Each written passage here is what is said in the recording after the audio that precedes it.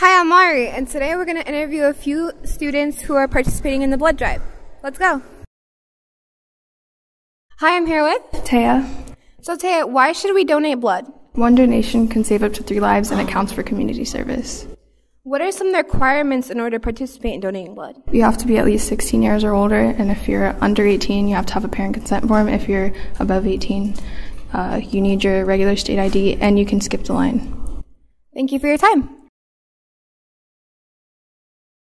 Hi, I'm here with Mr. Henson, the principal.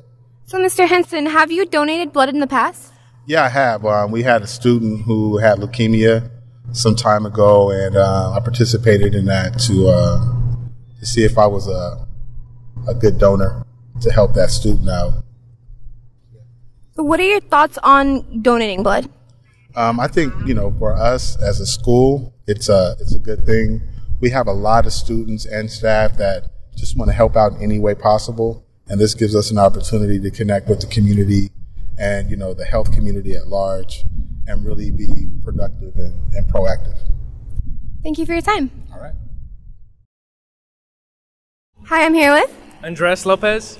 So Andreas, why did you choose to donate?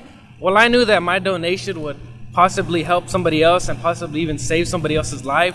So even though I might have been scared for a little bit, I knew I would have been doing good for just 15 minutes of my time. What would you say to encourage others who are thinking of donating in the future?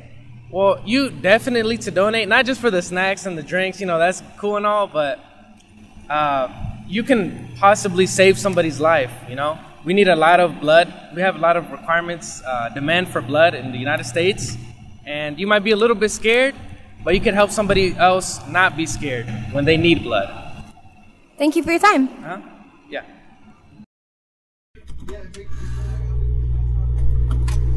Okay, Pacers, that was a blood drive. Now back to the studio.